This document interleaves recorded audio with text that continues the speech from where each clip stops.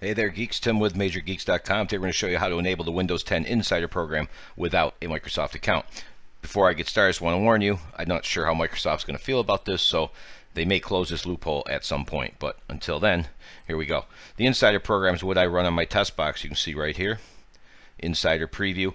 And to do that, you have to go to your Start Settings, Update, and inside of there you can find the option to enable the Windows Insider program, and you have to be logged in with a Microsoft account until now. So go ahead and download this file. The video will be in the description will be in the video up here. There'll be a little eye pops up. Click on that and it'll jump you through. I'll take you right to the download page. When you get here, just click download now or choose one of the mirrors and you'll get a zip file. It's portable and you extract the files just like that. And you have a README, a license, but what you're looking for is OfflineInsiderEnroll. Really easy to use. Right click, run as administrator. If you have your user control, account control prompts on, you need to click yes. And there it is. So all you got to do is choose to enroll to dev, beta, or release preview. I believe these are in order. Dev is going to be the probably, I hate to use the word risky, but the most recent updates. The beta is going to be less frequently updated, and the release preview will be even less frequently updated. So you shouldn't use this on a production machine anyway. You should use virtual machine, which is what I'm in right here. So you have your choices 1, 2, or 3.